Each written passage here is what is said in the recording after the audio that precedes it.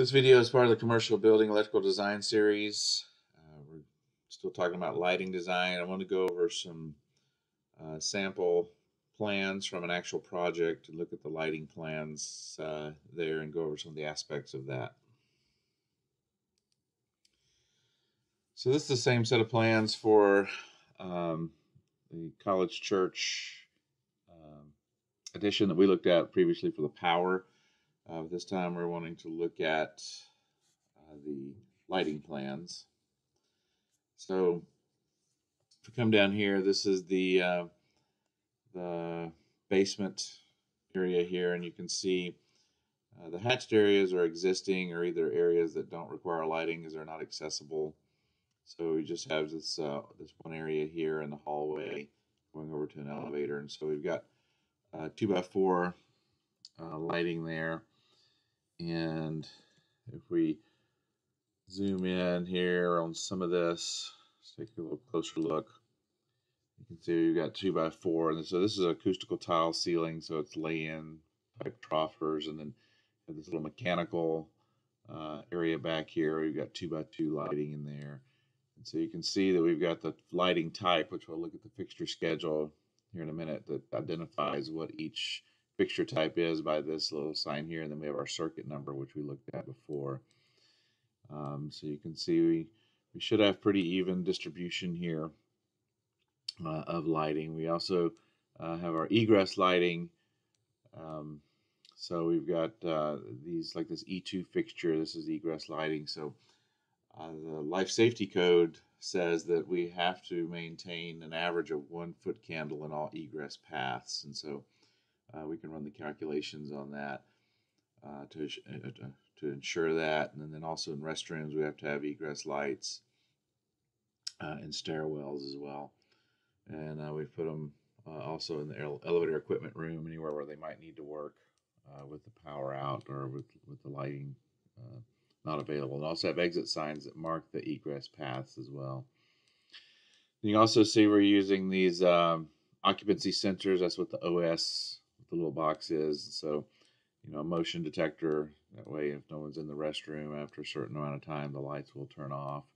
Whereas in the hall, you can see we have switching. And so the little 3 here means a 3-way switch. So whenever we need 2 different switches, we use these 3-way type switches, one at each end.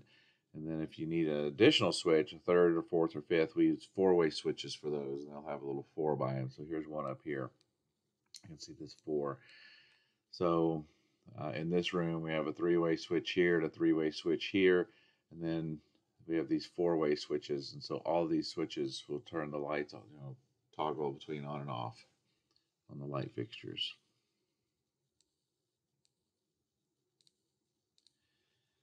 So continuing on, we go to the next level up.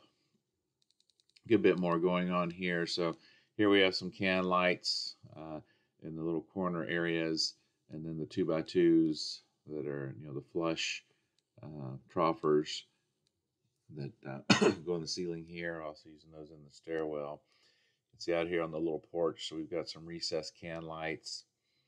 And then we have some wall sconces for the outside to light the facade and the surrounding area. In this area here, this is a vaulted ceiling. So the line down the middle is the peak of the vault. So we got these pendant mounted lights that hang down in this area. They're decorative. And then again, can lights on the porch. You have some more egress lighting, you see there. And then we have some wall sconces to kind of add to accent the areas in this area. Then we have some more pendant lights here and some can lights and can lights out on the porch.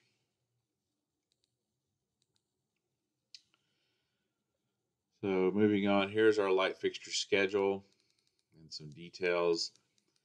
So if we come over to our light fixture schedule, you can see here's all the types defined. So remember, this F1 was a 2x4. So we give the manufacturer, the part number. If we look at the top here, this is the lamp type. It's almost all LED now. We did utilize one fluorescent up here on this A01 type fixture. But then we show what the input wattage per fixture is, and this is to help to ensure that we don't put too many on a circuit and overload a circuit. You know what type of mounting, so this helps the contractor to know how to estimate it when he's preparing a price. Then a brief description, and then any remarks. The color needs to be final color of the fixture be chosen by the architect, or some mounting instructions, some things of that nature.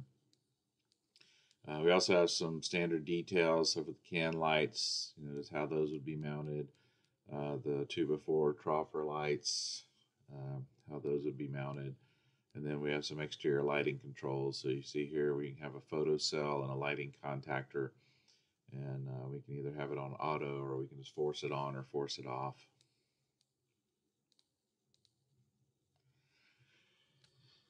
So that pretty much wraps up the lighting for this project, at least.